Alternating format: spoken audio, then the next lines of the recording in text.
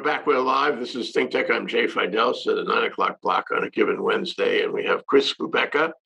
She's a good hacker. Good hacker smile. There it is. She joins us, and she's been writing books about this and hiring on in various places around the world to help people with hacking. Chris, say hi and hold up your book, your latest book. Hello, everyone. This is my latest book, Hack the World with Open Source Intelligence Gathering. Okay, thank you very much. So we start with the Colonial Pipeline. What happened? Well, Colonial Pipeline, unfortunately, did not have the greatest cybersecurity. And there currently aren't strict regulations that critical infrastructure companies like Colonial Pipeline have to. There's also the sticky problem of the fact that they had outstanding job posts for a security manager for 2.5 months. And it doesn't look like they were focusing that much on the risks of technology security, but more the business risks. And technology risks, they affect business risks. We got a problem here, and I was telling you before the show how impressed I was with this book that just came out about the Secret Service, indicating that the Secret Service, who we all respect and admire, actually is not all that effective. It hasn't been all that effective, and it isn't all that effective. It's been compromised in so many ways. And the public is wrong to believe that, the president and his people are protected. And so the same here. I mean, we carry around this notion that the government will, I'm from the government, I'm here to protect you, right? It isn't really true. Can you give me just a précis handle on whether the government is competent to do this, how well it does at protecting us from big hacking jobs, hacking of government agencies, hacking of the industrial military complex, hacking of the infrastructure? How well protected are we? Well, I'll give you a good example. When I was 10 years old, I was busted by the Department of Justice for breaking into the FBI. And things have changed. However, they have not changed enough. And one of the things that I run into is various government agencies, typically their focus is not cybersecurity.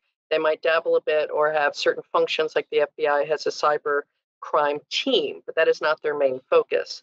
Even though we're seeing more and more that the majority of costs of crime are now shifting from the physical world to the digital world. And yet there still isn't that really strong focus where it needs to be. The government could become more competent. However, they're also constrained by the fact that it currently can take up to 1.5 years to get a security clearance to work in those types of jobs. So how do you dynamically hire a bunch of good people when they can't actually sit at a computer and do their job? So that's kind of an impossible situation. And another thing to understand about the government, and this affects most governments around the world, is they might have this team called a computer emergency response team. And that's when everything hits the fan. Think of them as the fire department. Your house is already on fire. It's probably going to be lost, but they are trying to stop the blaze so it doesn't affect other houses around you. But there's only a couple of countries in the world that actually have what I call a CEPT, a computer emergency prevention team, to actually and actively look at critical infrastructure and go, hey, Colonial Pipeline, we found all these problems. Let us help you fix these, because somebody could, cause gas shortages along the East Coast of the United States.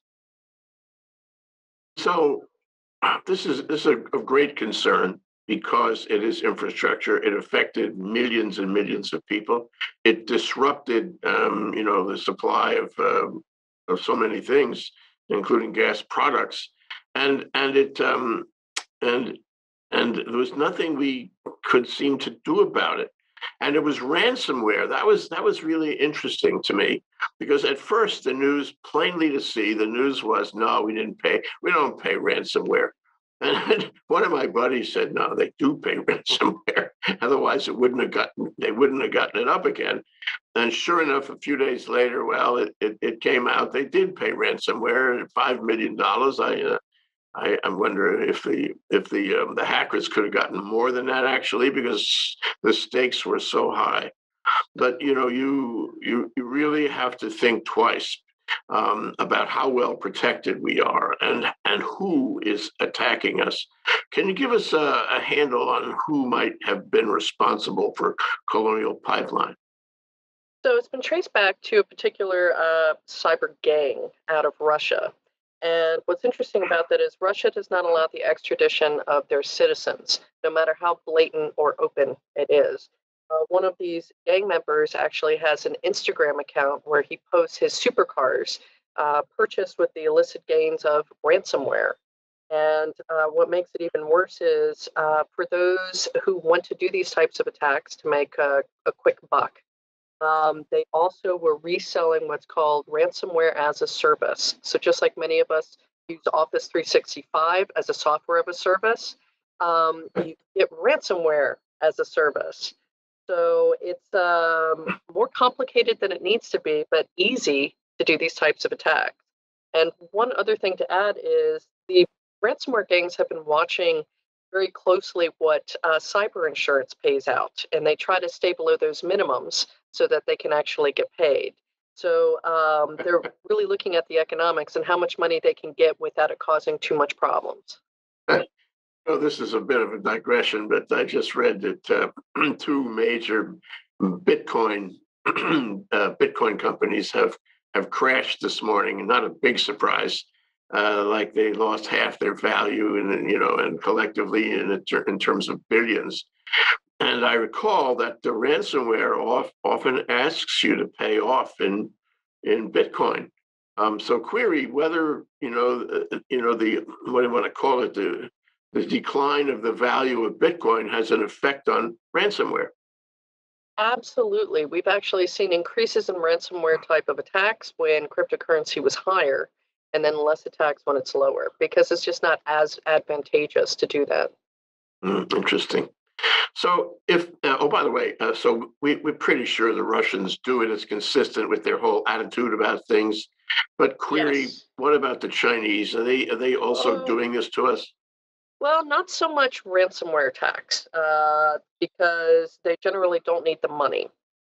However, there are other countries that do this, who are sanctioned countries like North Korea and Iran, where they do desperately need the money. And North Korea is probably one of the bigger offenders in this area. Hmm. Um, Gee, I have so many questions for you, but let me ask you the one that really appeals to me. So suppose I'm 10 years old, just picking that number. and I decide, that I want to do something like this. I mean, on a high profile, tell all my friends in school what I did, whatnot. How would I start?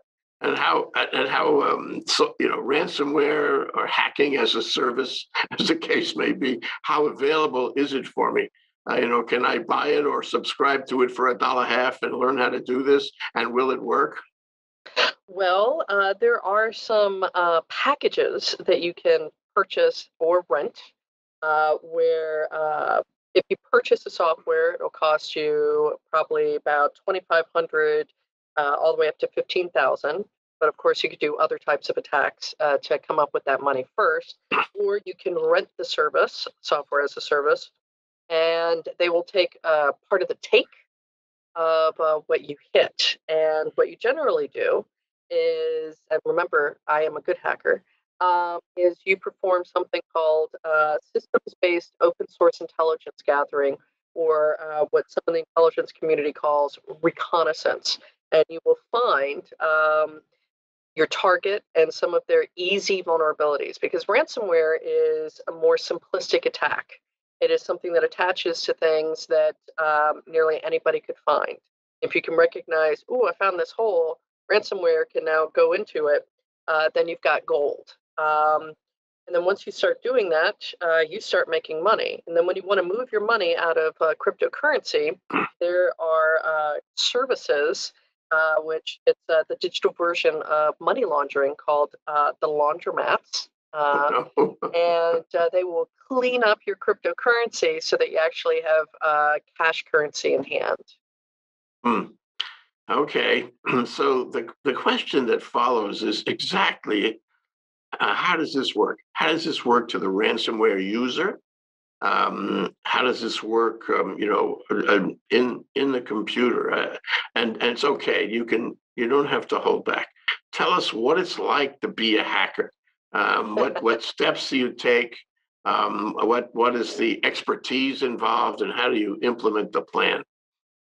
Well, so you pick what you want to do, and there are so many different ways to make money off of cybercrime. We've all seen spam attacks. And spam attacks also, by the way, do not affect just computers, they also affect Internet of Things.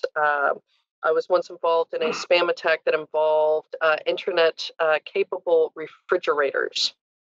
So wasn't just keeping the milk cold. And once you figure out the type of attack you want to do, which is available to the target, and also the type of say, software that you'll need to buy, the criminal software, you go ahead and link those two things together. Try to hide yourself. That's a big difference between a bad hacker and a nice hacker. Um, is try to hopefully cover your tracks and avoid law enforcement knocking at your door. And once you do that, you also will set up some sort of encrypted communications, usually keep conversations private, and also check out the financials of your target. If they are willing to pay and capable of paying X amount, and you don't want to be too pushy because you want your money quick, then you're going to only charge that amount, quick in, quick out. Okay, how does it work actually? I mean, what kind of software process is involved? I know I've got to find a portal, but this software to find the portal. Now I found the portal, and I guess is it fair to say you can always find a portal somehow? Always Thank you, find a thank you. portal. Yeah. Yes. So now I Um, found a portal. What do I do with my portal? Well, as long as your ransomware software package is capable of getting both into the portal and also once you find either the operating system like Windows or Linux or whatever it might be, or an application within it, it can then take advantage of a system in a couple of different ways. One is what we would call bricking it, making it unusable unless you provide some sort of code or way or method to bring it back. Another way is through the use of encryption. Many of us encrypt our stuff every day more and more. And the difference is they're the ones encrypting, they hold the keys, and they will only give you the keys if you pay up. But on a side note, even if you pay up and they say they're giving you your encryption keys, some of the ransomware software actually cannot decrypt. So you've lost your money and your stuff. Oh, how nice. Now I don't have to code in order to achieve that, right? I Nope. can use these software products I can get off the net. I can just drag and drop and push buttons and create this monster that will go out there through the portal and do these things and encrypt and maybe or maybe not decrypt. So it's not like I have to write assembly code to do this, right? Correct. And it's becoming easier and easier every day. They make software packages available for those who know how to use a mouse and can click. Um, Wow. so point and click, boom, you're in. Hmm. Well, that's troublesome. You mentioned before that Russia had, closed down any extradition of its hackers, and it's a good strategy if you have the Internet Research Agency and other organizations in Moscow doing that on a regular basis, which I think they do. So the question is, how do we stop this? How do we nab the bad guys? How do we find them, individual people, and arrest and prosecute and convict and imprison them? How do we do that? Well, I don't think we're going to change Mr. Putin's mind anytime soon about the extradition of Russian citizens.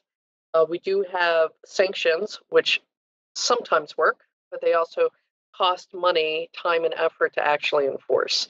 And many times they're just on paper because they can't actually enforce them.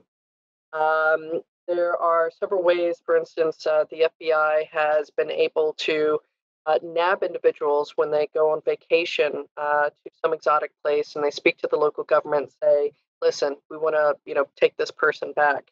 That sometimes works. But another way that works, and this is something that the Dutch have been doing for a while, because they're a bit unique.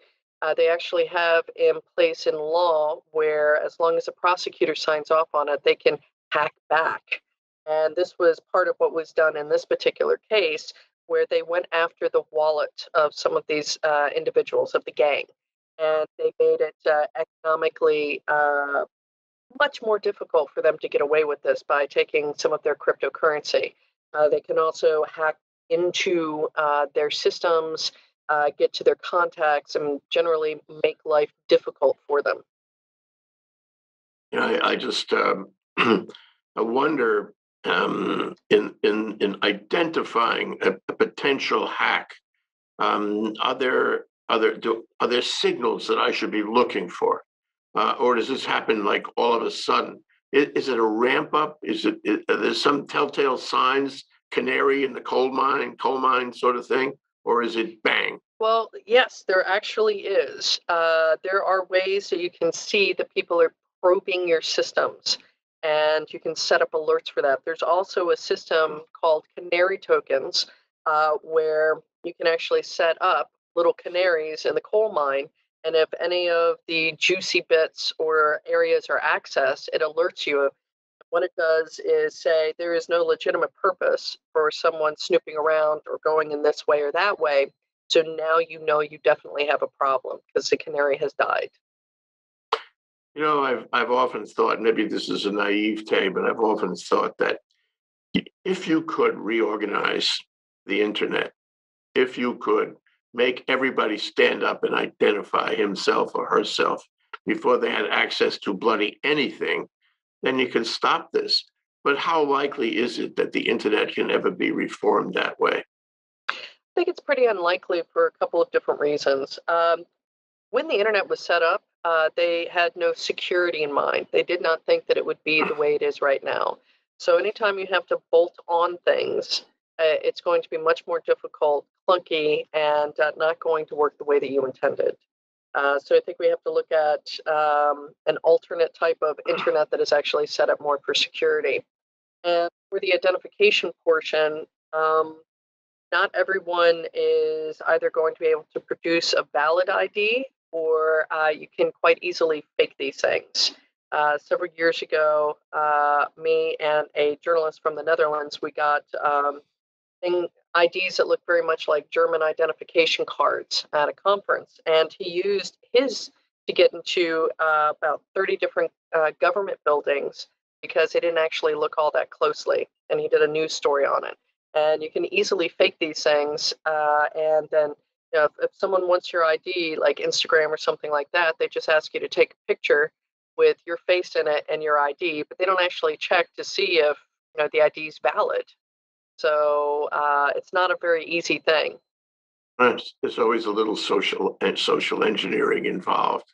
Yeah. Absolutely. Social engineering gives you, some tremendous leverage. Suppose I am the IT manager of a very large utility company in the United States.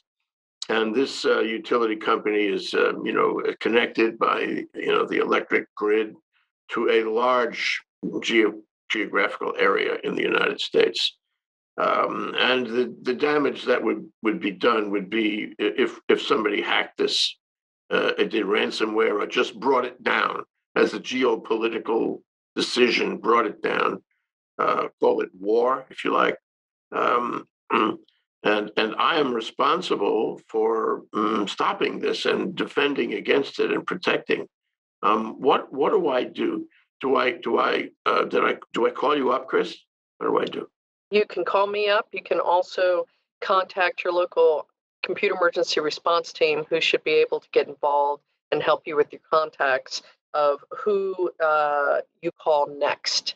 And there's even some talk of, in certain circumstances, if your National Guard is capable of assisting.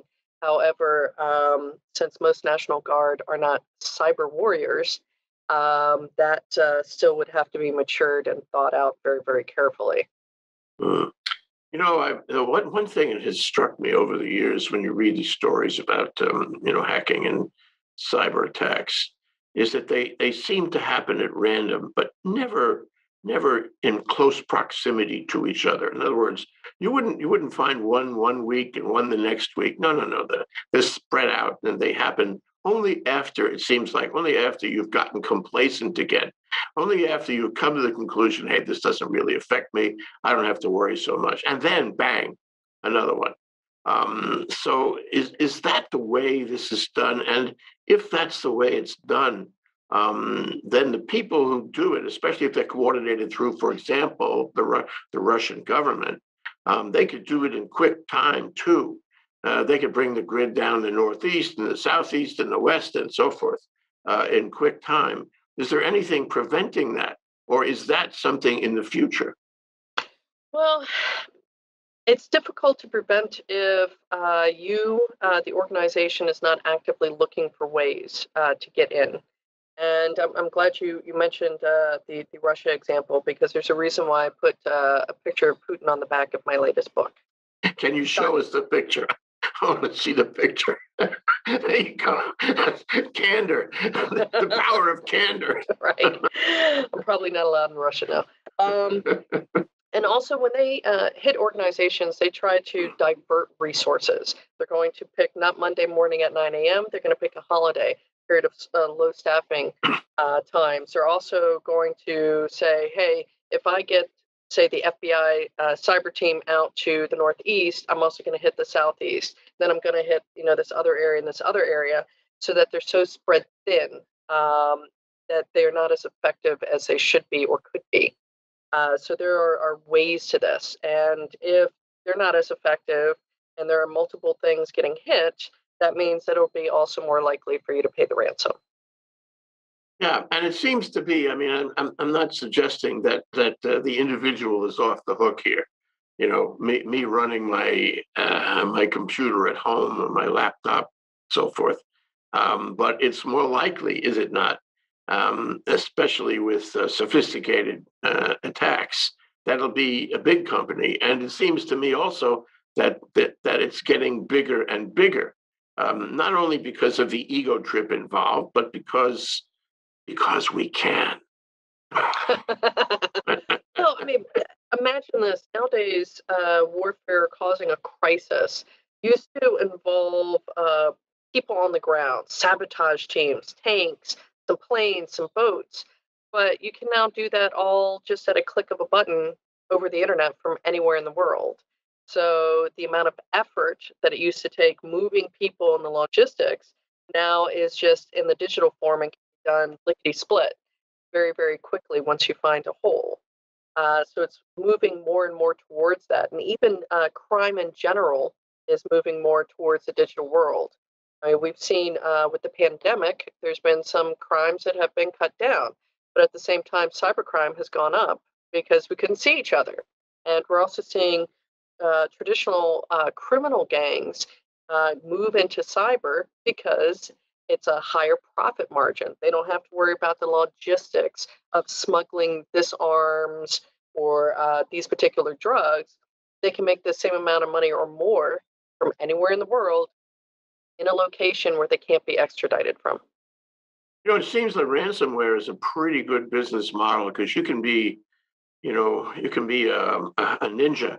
You can operate with a small cell of people in Albania, and nobody will know you, and you're not working for anyone else particularly. You're just working for your own profit margin on the cost of doing it versus the benefit of having the ransomware. But I'm wondering also if there are other business models out there. For example, somebody comes to me. This is a horrible example. Somebody comes to me and say, I'm a big company. I have a competitor. I want to bring that competitor down. Okay, so and it's the same guy in Albania, right? So I'm going to pay you $1 million to bring him down for a few hours on a given Thursday. Can you do that? Yes, I can do that. Okay, go do it, and I will pay you in Bitcoin. It'll be our little deal together. Is that another business model that you find in this area? Yes, there is, especially amongst competitors. We've seen in Texas, there was a case of a hacker that was hired by one oil company to attack another oil company. And when it comes to critical infrastructure, it can go all the way up to the point where, for example, over 2.5 year period, the Iranian government approached me personally and offered me 120,000 a month to teach them how to hack into critical infrastructure with a focus on nuclear facilities. Well, a lot of these state actors are just as irresponsible as the guys in Albania, I have to say. And it seems to me that where we're going with this, Chris, is we're going to have more hackers, and the defensive mechanisms are not going to keep up with the hacking mechanisms, and we're going to have more random infrastructure attacks, random institutional attacks, random attacks on government. But we also have the risk of having, you alluded to it, a war where you try to take another country or a group of countries and just undermine everything there. And not a shot is fired. Nobody's hurt. There isn't even a physical expression of the war. It's just that all your infrastructure came down and all your institutions are inoperative. I mean, is that where we're going on this? I believe so. Certainly, cybercrime is a growth industry, but so are digital arms, which are sold around the world. And they've got different purposes, either for criminality or for other governments to attack other governments or surveil them. And there are some countries that part of their GDP is driven on some of these digital tools, which can also, unfortunately, be used as weapons to do this. So it's going to keep getting worse because it's kind of easy to do. It's easy enough for 10-year-old. It's easy enough looking at a few videos and taking about half a day to watch these videos on various places similar to YouTube, and then making a few grand that day your first go out. Not bad. That'll buy you a lot of sugar candy if you like. So, so what about the Rip Van Winkle sleeper thing? Where, I mean, for example, it occurs to me that in the case of Colonial Pipeline, they said, government said, I guess, or the oil industry said, we had to take a few days and look at it and make sure that it was clean. Really? Actually, they had to take a few days and pay off the ransom is more like what happened. But is it possible? Is it happening that the cyber attacker is leaving little crumbs behind? They're very hard to find these crumbs, but they can be activated at a point in time later. Is this the kind of thing that happens? For example, if I buy software that comes from a Russian company, and there are some doing grand business in the United States, they're very good software.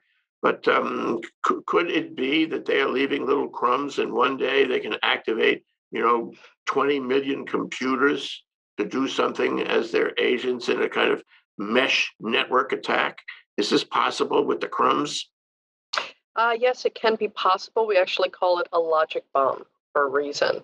And I'll give you a good example. In 2012, Saudi Aramco, big energy company, was hit with one of these, a logic bomb, which sat in their systems for months. And only at a certain time, at 11:08 a.m. on August 13th, 2012, did they activate that. And then it destroyed over 80% of their computer systems inside Saudi Arabia and caused something similar to the Colonial Pipeline, where there were gas shortages because their systems did not actually load gasoline onto those tanker trucks.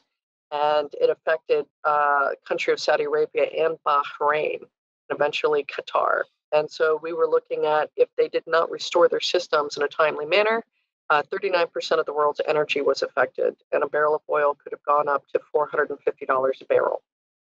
Hmm. Looking forward to better times. So, what last question, Chris? Tell me how I should think about this. Tell me how I should think about this as an IT manager for a company or a government agency that is a potential victim. Tell me how I should think about this as a member of the public concerned that my society is protected. How should I think about this? As an IT manager, there are many low-cost, no-cost tools out there that you can actually set alerts and look proactively at your infrastructure. Because even if your team isn't doing all of the management, your third party might, and all they have to do is make one mistake and you've got a big hole. So if you do not have a great budget for security, there are ways that you can actually address it. Um, for governments, they need to look at proactive security. We need smoke alarms before there is a four-alarm fire, and a way that the public trusts us enough to speak with the government and go, yeah, here's some data. We weren't sure before, but we think so. And they're not afraid of getting hit with a big stick for reporting what might be a crime or is a crime. And for members of the public, if you get hit with any sort of ransomware or spam attacks or things like that, although not all police departments will be receptive, there's some that are, and you can also contact the U.S. government's national search and report what had happened. And they add that to a database to try to figure out how to stop it. And they've got various alerts and things on how to keep you safe.